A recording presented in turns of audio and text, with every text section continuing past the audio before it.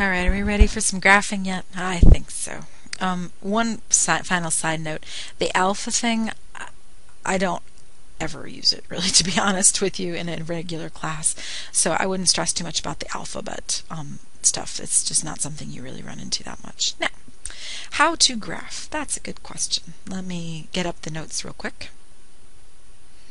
Alright, here we are these are the section 1.4 notes, I believe, page 15 of the chapter 1 notes that again are available on my website, personal.jccmi.edu, right here, /TuckyAlanaJ. Alright, so here's an equation of a line that we need to graph. So the first thing you'd have to do, of course, is convert it. You need it to be in y equals mx plus b form. So that would be 2y minus 6x equals 8, which would mean 2y equals positive 6x plus 8, which would mean y is equal to 3x plus 4, right? Because you'd be dividing everything by 2 to get the 2 out of there, right? So what we're really graphing is y equals 3x plus 4. And we can do that with a calculator. So let me show you how. Let me close this. Actually, I don't care. 3x plus 4. Alright, all the graphing stuff is up here in the top band. Right? See these 5 buttons up here that are separated from the rest of the calculator? These are the graphing buttons, all of them. There's every single thing up here. Now the first thing you want to deal with is y equals. So you click y equals, and in here you have a list of equations. Okay, so I'm going to type 3x. X is this button here, xt theta n. I know it looks like a 0, but it's theta. It's a Greek letter. This is your variable button. The t and the theta and the n are for if you're in different modes, but you're not going to be in different modes, so not an algebra class, so don't worry about it. Plus 4. Enter. And you can see how the equal sign is dark?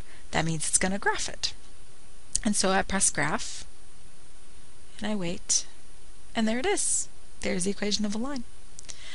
Now, there's all sorts of goody stuff in here. Now, for example, I could start pressing the left button, and it puts my cursor, can you see it?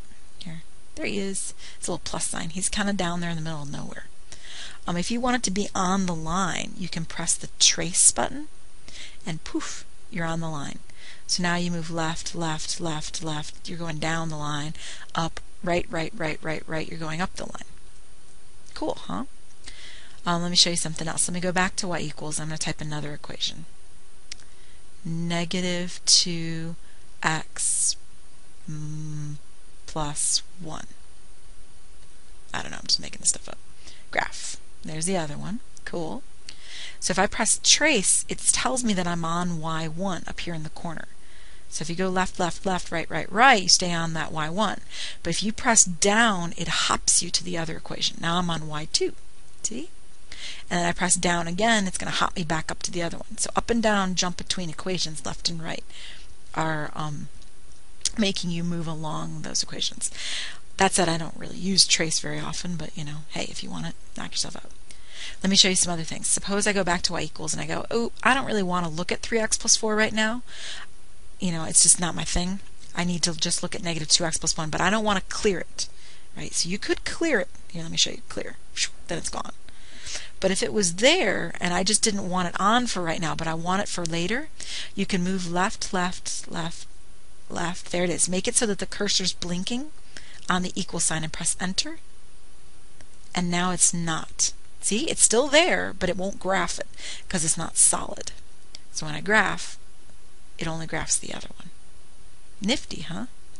Oh, but wait, there's more. Suppose I want negative 2x plus 1, 3x plus 4 on, but I want it to be dark. Let me make it dark. So I moved my cursor all the way over here to the left. See how it makes a line? If you press enter, it's going to make a thick line. So when I press graph, 3x plus 4 is thick and the other one's thin. Cool, huh? Or let's see, go left, left. I can press enter again. That would shade above it. Let me show you what that looks like. It's going to shade everything above that line, which is a topic from the appendix for our textbook. It's not something that most people cover in the regular course, but you knock yourself out. Shade below, that's another enter. That makes a dot. Here, let me show you. It's got a